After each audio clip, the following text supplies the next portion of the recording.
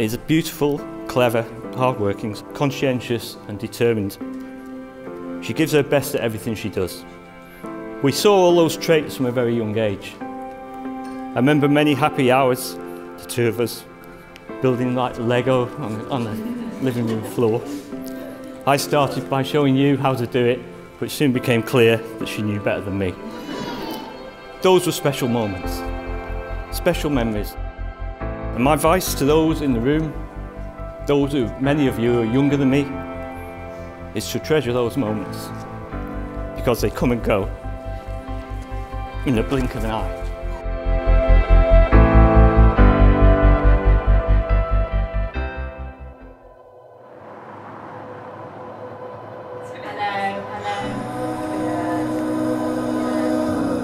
We met over 10 years ago now in Bakewell Court, when I was just a cocky teenager. I slid my number across the bar, and the most magical thing happened. You actually called me. Oh yeah.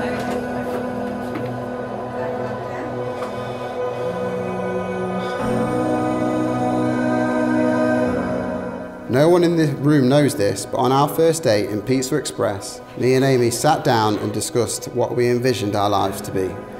And I remember sitting there to this day thinking, sorry mum, shit, this is the one. I remember that moment so clearly because that was the moment that my life changed forever. I was madly in love. From that moment forward, you have, and always will be, my soulmate. Andy came to us very admirably, very traditionally, to ask if he could marry Amy. That was extremely brave, very brave. I may have given you a hard time. If I did, I apologise. But I think you understand how important she is to us.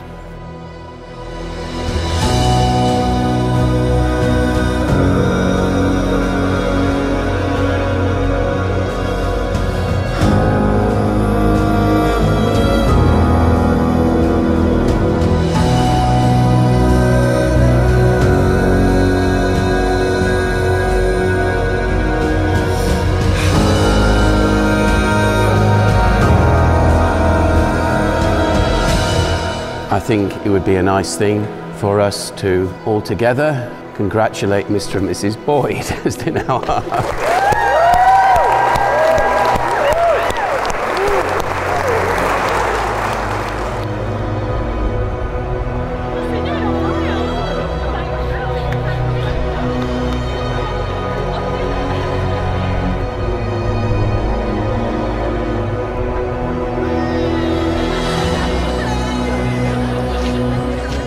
There are two things which we as parents try to give our children.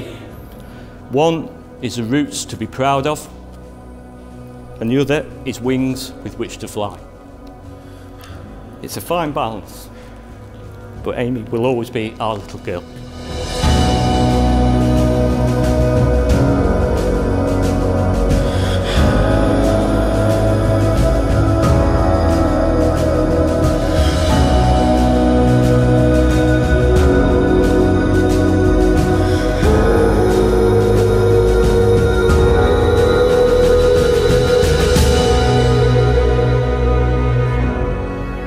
Finally, and I hope nobody minds, I would like to make one more vow to you. I vow to fearlessly love you in all your forms, from now and forever.